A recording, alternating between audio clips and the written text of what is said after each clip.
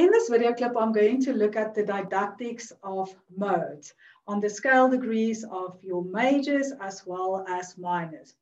Now, first of all, you're going to give your learners a historical overview of modes. So today, we all know majors and minors, and of course, that belongs to our tonal system. And before the tonal system existed, we had the modal system consisting of modes. So we had modes for approximately 11 centuries, up to the middle of the Baroque. And between the Renaissance and the Baroque, there was a transition. And by the second half of the Baroque period, the new structure, the tonal system, was formally and properly in place and used in compositions.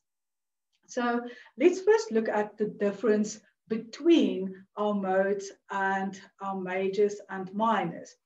So you have to tell your learners that all our majors basically sound the same. Yes, they start on different pitches, but they sound the same. Likewise with your minors. Now, when it gets to modes, every single mode has got a different sound. It's really more like comparing majors and minors with one another. Now, I'm going to look at how to teach modes on the scale degrees of a major. Now, the first thing that you need to make them aware of is that you have a specific mode that occurs on a specific scale degree. Now, on the board, you'll see I wrote C major, and then I also indicated the various modes. So whenever you go from the tonic to the tonic, in whatever scale, it's known as the Ionian mode. Whenever you go from the second scale degree to the second scale degree, it's known as the Dorian mode. So it's really as good as to say you're starting on the supertonic of C major and you run to the next supertonic. Okay, so that is how your modes work. So you start on a specific scale degree.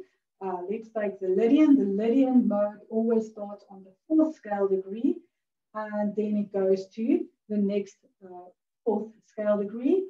In other words, the next F, an octave higher. And of course, we are using C major key signature. Okay, so it's C major, but now we start on different scale degrees, and depending on what scale degree it is, it's going to be a different mode. Good. Now, I'm going to just quickly do an example with you. So say, for example, the question states the ascending Mixolydian mode on E with key signature in the treble clef. Okay, so the Mixolydian mode we always find on the fifth scale degree of our major scale. Okay, so if so it's a Mixolydian on E. So in A major, the E is our fifth scale degree. So we are going to write out, we're going to start on the E, we're going to write it ascending. And now, because it starts on the fifth scale degree of A major, we are going to use A major's key signature. So it's really very simple. And in terms of your semitones, you can just think of where they occur in your major scale, or the learners can literally just work out where the semitones are and just indicate them. Now, the second one is the modes that you find on the scale degrees of a minor. Now, normally this is a bit more confusing, so I'm going to show you the method that I use to explain it to learners.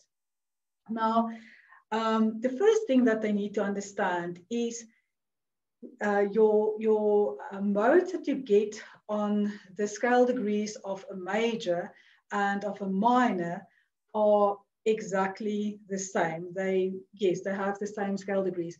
So just to show that to you, I'm going to quickly share my screen with you. Okay, so you can see that the scale that I've got on the board C major that I just explained. You can see my first mode is my Ionian mode on C, and then it goes up to the upper tonic, which is the Ionian mode again there. Okay, so now if we look at the scale, the modes on the scale degrees of a minor, they have the same name. So yes, I'm going to be working with A minor. So in A minor, the tonic is A. In C major, the tonic is C. But in modes, this doesn't matter because the Ionian mode will be still from C to C. The Dorian will still be from D to D. The Phrygian will still be from E to E, etc. Now you'll see that when it gets to the minor modes, there's always a sharp something, sharp 7, sharp 6. So with your Aeolian mode, it will always be sharp 7, Locrian sharp 6, Ionian sharp 5. So there's just a slight difference in the names, and I will talk about this in more detail a bit later. Good. So the important thing at this point that they must realize is whether you're in the major or in the minor, the Dorian will start on the same pitch. Okay, not scale degree, the same pitch. So what I'll do now is I'm going to explain, I'm going to give you an example, and then I'm going to explain the different steps to writing that mode. Okay, so remember we're working now with modes on the scale degrees of our harmonic minor, and we will always know that we're working with that whenever there's a sharp something in the mode name. So here's an example. The ascending Phrygian sharp 3 on A with key signature. So I've written this on the board. So first of all, the Phrygian mode starts on the 3rd scale degree of your major. So I know that my A, so all I need to do is I just need to count back. Okay, so it's going to be A, G, and F. Okay, so I am going to work with F major. Okay, just for the moment, you could also, work it out straight, in the minor, but I really think this is the easiest method.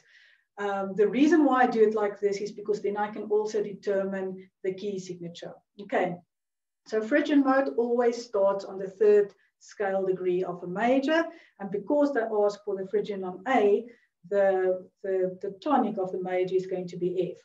From that, we also know the relative minor is D minor. And from that, we also know that the raised leading tone is going to be C sharp. Now, look at this example on the board. So I wrote this out. So the Phrygian sharp 3 on A with key signature. Okay, so I started on A, and because I know the Phrygian starts on the 3rd scale degree of my major, which is F major, I also know the relative minor is D minor, and I know the key signature for both F major and D minor is B flat. Okay, so it's with key signature, so I've got my B flat there. Then I need to raise my leading tone. So remember, we have the harmonic minor scale as foundation, and now we just write the various modes on the scale degrees of the minor. Okay, so now I'm going to find my leading tone in D minor, and there it is, it's a C. And because I'm working with my harmonic minor, I'm going to raise my leading tone with a semitone. So now all of a sudden, you'll see that the name Phrygian sharp 3 makes sense. Okay, so with your other modes, whatever sharp it is, that's where you're going to find the leading tone on that specific scale degree. And of course, that's also a great way to test that you work out everything correctly. And then the last step is simply to add your semitones. So just look at the semitones in your minor, and then you just convert them and pull them into your mode. Okay, so, or you can just look at the mode and see where you find semitones. Okay, so that's what I'm going to do. From A to B flat, that's a semitone. From C sharp to D, that's a semitone. From E to F, that's a semitone. I think this is the easiest. Okay, and that basically then concludes the writing of modes on the scale degrees of majors and minors.